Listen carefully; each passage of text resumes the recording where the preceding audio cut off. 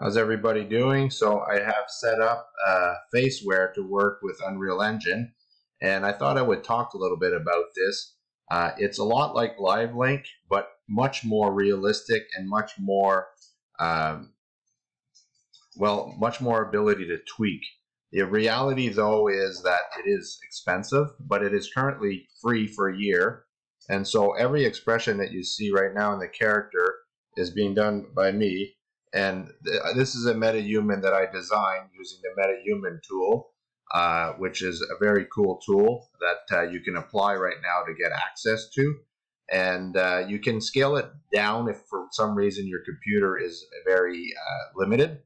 I have a 2060 video card on my laptop, and it handles it quite well, and it hasn't crashed yet. So I will include an email below that you can email to get the Faceware app. So this is the Faceware app, which is one part of the puzzle. The other thing that you need to get, and they explain this to you, the Faceware people, when they send you the information.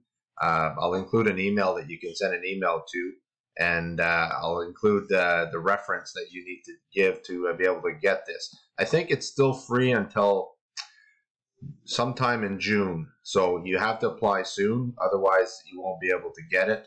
And so one thing that I love about this tool is you can, right now I'm using my webcam, and what's cool is I can also just film a video. I'm not going to click on it because I'm in the middle of recording right now, and as long as you have a close-up like this, you can bring that in.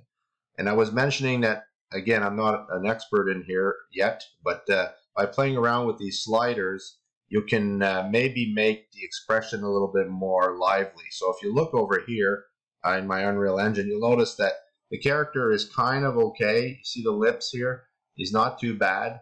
Right now I have my settings on not cinematic, but on epic. So on a 2060 card, it can handle that.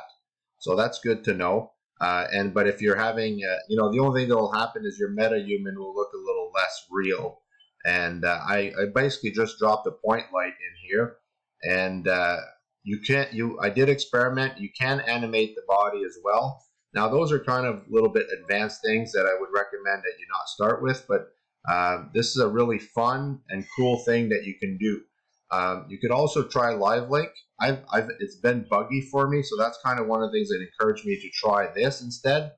But LiveLink seems to work well for a lot of people. The only big difference is to tweak with LiveLink, you have to do the tweaking in blueprints, which is not that hard to do, but for some people it's kind of something they're not good enough with, I guess. So, all right. Anyways, I'll put the information below. Email them, and I'll put the word that that you need to do to get it for free. All right. Take care.